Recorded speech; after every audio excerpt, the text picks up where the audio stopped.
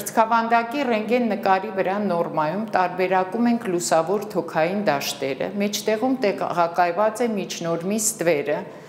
ստոցանու գմբեթը կազմում է կրծքավանդակի պատի հետ սուր անկյուն, որը անվանվում է պլևրալ սինուսներ։ Թոքային դաշտերը հատված են կողերի